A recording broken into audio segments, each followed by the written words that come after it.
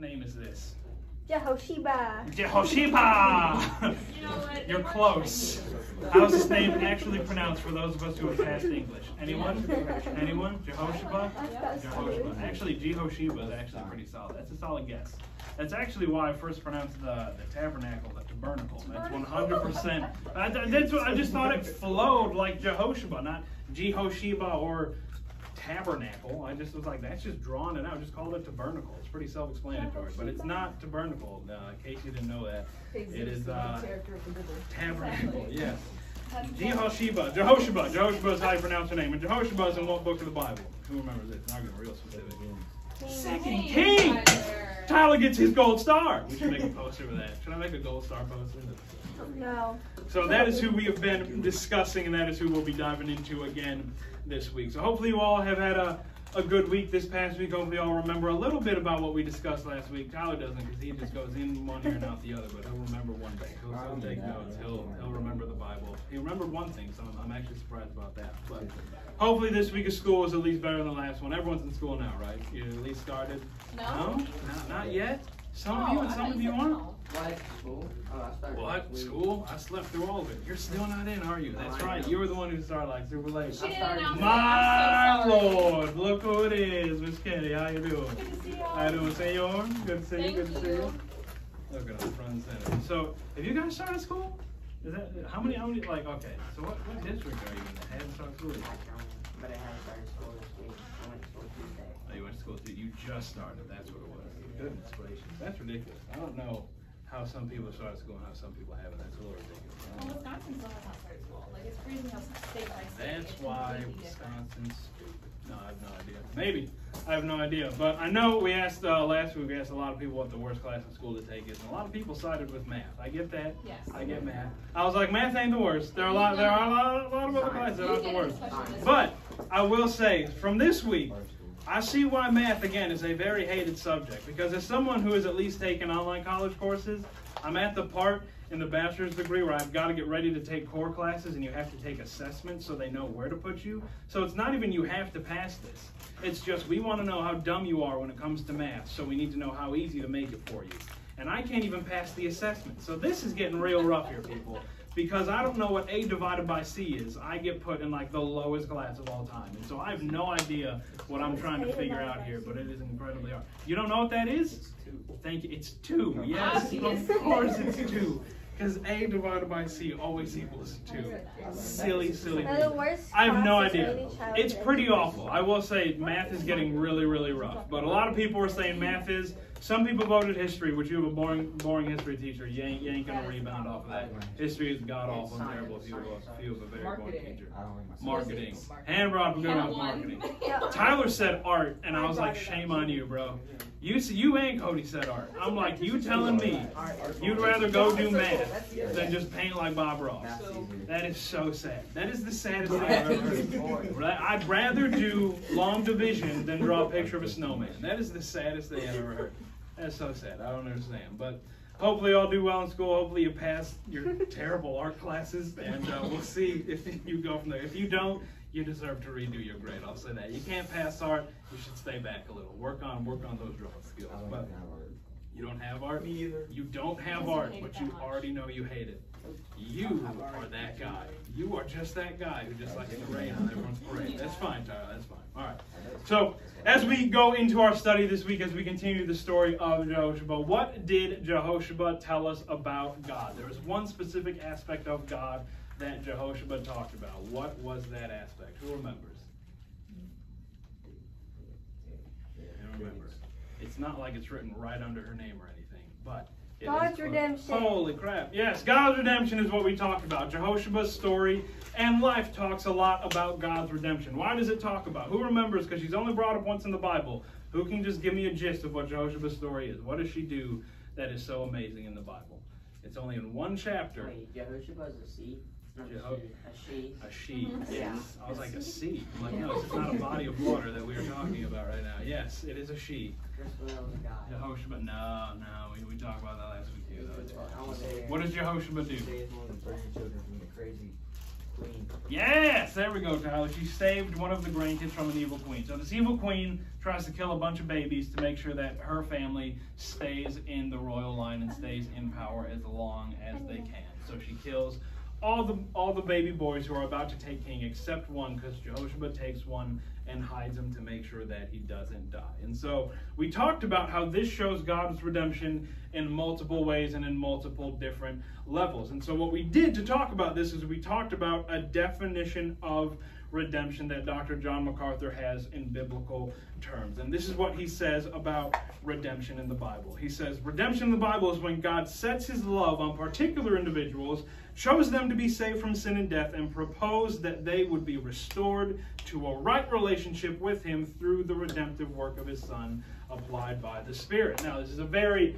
complex definition, but we broke this down and said there are three big main things that we see all throughout the Bible, and specifically we see when God's redemption is in place, and that is his love, his saving, and his restoration. You can see God loving, God saving, and God restoring in every act of redemption throughout the Bible. You will see that every time God redeems his people. And so we noted this definition last week when we first opened up about Jehosheba, and we talked about how this is how God redeems throughout his word. And so this week we're going to talk about how God loves. We did a little bit of an overview last week of what Jehosheba's life stood for and how you saw God's redemption as a whole, and now we're breaking down each week his love, his saving, and his restoration every time God redeems. And so this week we are going to see how he loves his people in redemption. How does God continue to love when it seems like there is so much evil and so much wickedness that God even needs to redeem you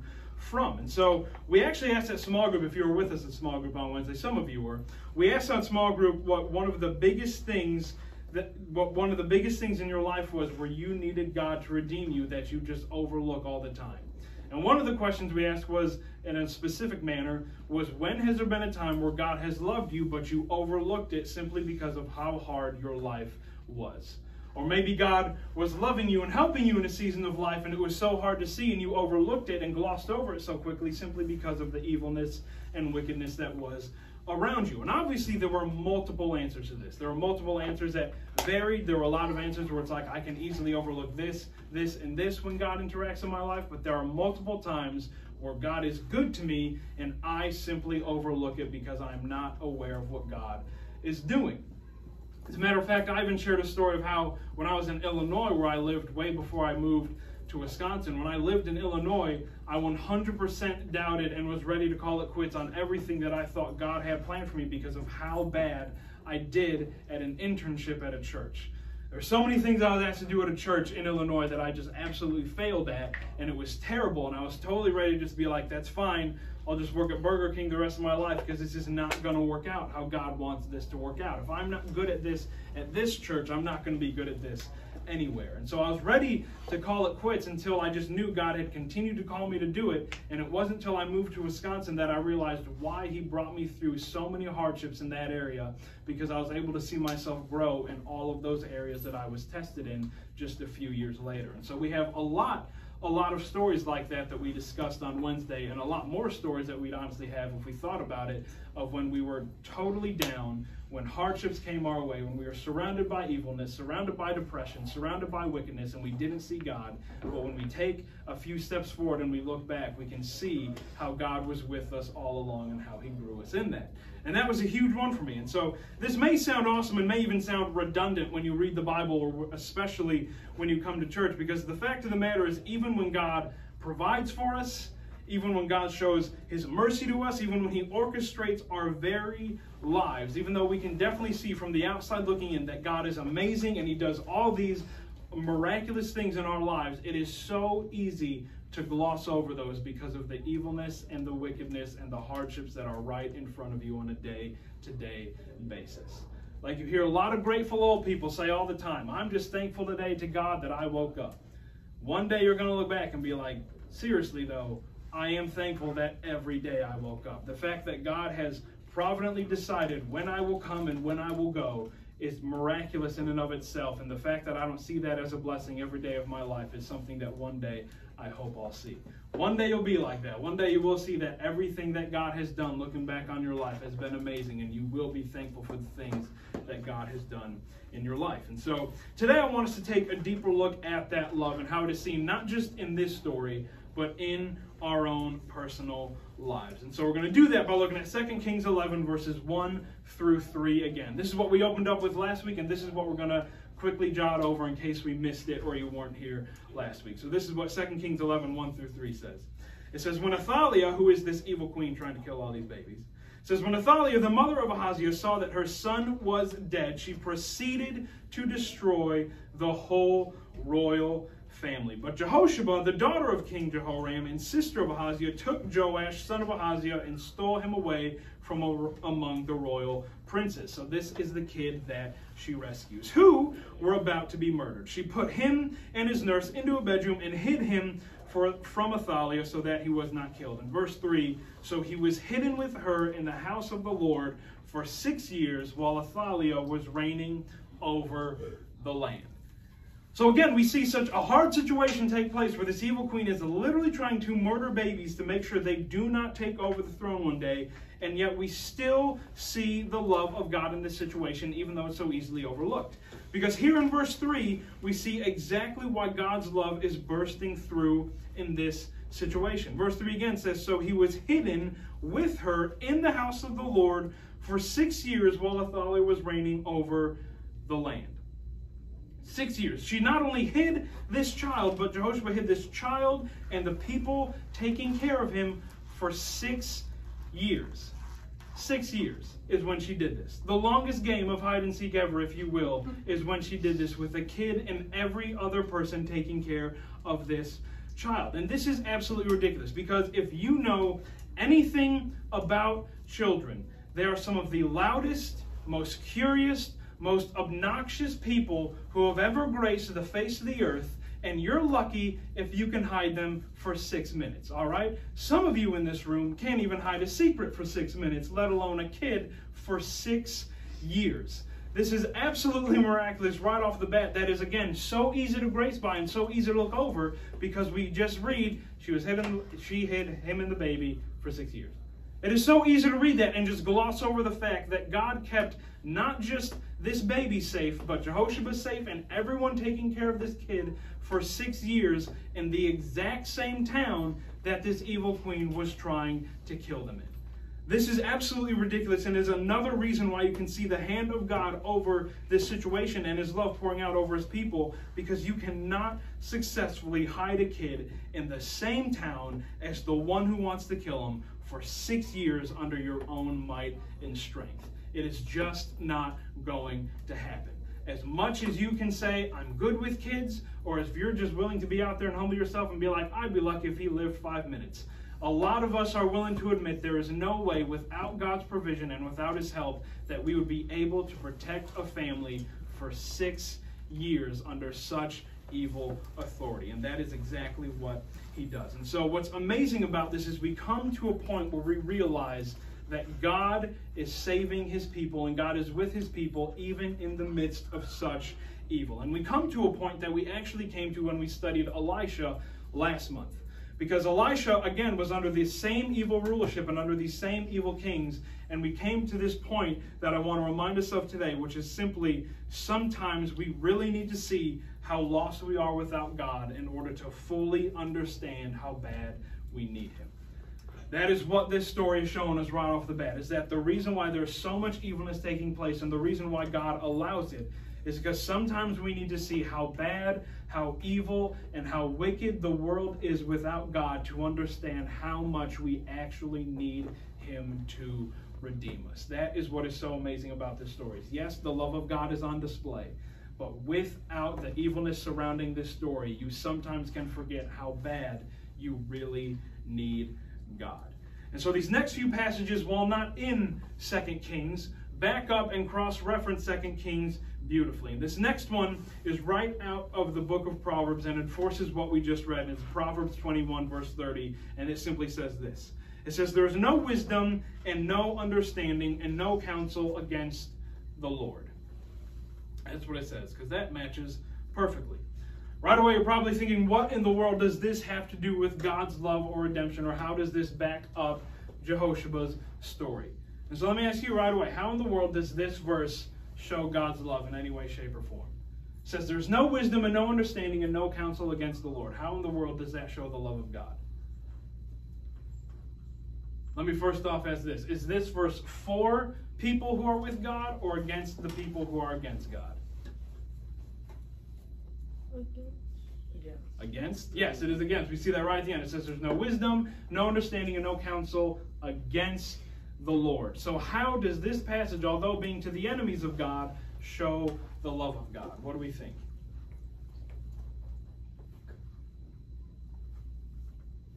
Where is the good love of the Lord in a verse that is against evil people? What do we think? Why does this show the love of God? What do you think? Why is it good to know that evil people can't stop God? Let's start there, kindergartners. What's good about no evil person being able to stop God? Come on. You know this answer. Dang, thrown under. What do we think? Tyler, you know this answer too. I think everyone knows this answer. No one wants to say the answer. Yep. I actually don't know. You have no idea about what's good about evil not being able to stop God. That's fine. That's fine. What do we think? What's good about evil not being able to triumph God? Oh, that's what you said. That is what I said. It's a very simple answer. I now see why you all hate man. What do we think? Oh, sweet Lord. This is not that. I didn't think this was going to stump every person in the room. What's good about evil not stopping God? Like, God is never going to stop. My God is never going to... Okay, just say the question in reverse. That works. Yes, I mean, that is basically it. That God can never be stopped. But what's good for you that God can never be stopped? He'll always love you. Ah, there we go. Because you're on whose side? The wicked people or God's? God. Oh, thank you for attending my class. There we go. That is why. It is because God will never be stopped by evil, and that is good and shows his love to us because we are on God's side. I know this seems like just a common adage or just some common saying, but we all need to understand that the reason why this is important is because it is telling us that there is no amount of evil that can stop God from doing what he wants. There's no amount of evil that we can commit. There's no amount of evil that this world and evil rulers can commit that will stop God from doing what he wants. Now, this is incredibly comforting because when we have been saved and redeemed by God, we can live in this peace that no matter what comes our way, nothing is going to stand against God. No matter what comes against us, no matter what may come against our freedom, no matter what may come against God himself, nothing is going to overthrow God from his throne. And that is an extremely comforting thing to be able to hold on to. It's almost like when your mom tells you no, you know there is nothing that you can do that's going to change that answer. You can say, Dad told me yes, or I did a lot of chores, or maybe if I give you a hug and buy her some flowers, you'll change your mind. It ain't going to work. I don't know if you've tried bribery on your mom. Maybe your mom is more lenient than mine, but there's no amount of bribery that is ever going to change a mama's no from a no. When she says no, that's it. Matter of fact, if you bribe, she'll enjoy it and she'll go with it, but then she's like, you stupid, it's still a no. That is exactly what this is. You can try as much as you want to overthrow God. The evil people of this world can do all that they can to overthrow God, and he's smiling and saying, that's cute, it's never going to happen. Which shows God's love in a way that I think a lot of us may not understand, because no one will ever be smart enough, no one will ever understand enough, and no one will ever gather enough people to form an entire council that will ever come close to overthrowing God and kicking him off his throne. And as ironic as it sounds, one of the most loving things that God can do is remind his people that there's not a single thing you can do to stop his plan. That is one of the most loving things he can remind his people, is that yes, although I have to humble you and remind you how small and weak you are, there is nothing you can do and nothing anyone else against you and me can do that will ever stop my plan. And that is an extremely loving act of God that he shows us. Because God does what he wants when he wants to do it, and this is one of the most loving things he can do because he is reminding us that he is in charge and nobody else. They can try, but no one else is ever going to overthrow God from his throne. And so the last passage we have is a cross-reference out of the book of Isaiah. And this is a prophecy of a man who is compared to the king who is saved in 2 Kings chapter 11. And so who do we think this man is being prophesied about in the book of Isaiah? Who do we think are we about to draw references from the book of Isaiah back to this cute little king in 2 Kings? I'll give you a hint. He's probably the most famous Bible character you can think of right now. Jesus. Yes, there we go. Because all the major and minor prophets prophesy about what king coming? Jesus. Look at that. There's a question he's not going to answer. Yes, Jesus. Jesus is who we are. He doesn't have his Christian chain on today, fellas. You got to give him a break. He's like, I don't have my little Jesus swag. Yes. Jesus is who this passage is prophesying about, and it also ties into the tale of this king in 2 Kings chapter 11, and this is what it says. Isaiah 65, 8 through 9 says this. Isaiah says, "Thus says the Lord, as the new wine is found in the cluster, and one says, do not destroy it, for there's benefit in it, so I will act on behalf of my servants in order not to destroy all of them. I will bring forth offspring from Jacob and an heir of my mountains from Judah. Even my chosen one shall inherit it, and my servants will dwell there." Now, there's a lot of symbolism and imagery in this passage, but basically what he is saying is a lot about what we just read, which is why I love this passage so much, because it ties together the love of God we see in 2 Kings 11 when he says he will bring forth an heir to deliver them. But it also shows that God ultimately is in control, just like Proverbs 21 when it says that God will not let everyone be destroyed. We see God loving his people and God providing for his people by being in control at the exact same time, just like we saw in these previous verses. And that is what God is saying through Isaiah to the nation of Israel when he makes this comparison to grapes in a winepress. That is why we see that first imagery right there when he says the new wine is found in the cluster and one says do not destroy it. That is what he is saying God does, is that all of us are going to be destroyed like grapes in a wine press one day, but because God is on our side and because we have been saved by him, we don't need to fear because God has said, do not destroy it. He has saved us and redeemed us, and he is over all the evil and over all the wickedness that will try to crush us, but never will succeed. And so that is what that comparison is about. And so this story shows us the love of God in redemption through the prophecy of Jesus, which I think we can quite honestly say that no story in the Bible shows the love of God in redemption quite like the story of Jesus. Just about no story in the Bible that you can find is going to match the redemptive power of the story of Jesus. You might be able to say, I found one that I think is more unique than Jesus, but even then I might argue with you and say, I don't know if it's more unique, simply because I think you've heard the story of Jesus so many times that you forget, again, the power and the redemption that happens in the story of Jesus itself. But there is no amount of redemption in any story in the Bible that I can find that has a clearer picture of God's love than the redemptive story of Jesus. And so if you ever struggle with seeing the love of God in your life, remember that the biggest act of love to ever be put forth on the face of the earth was that God made a way for sinners to be saved.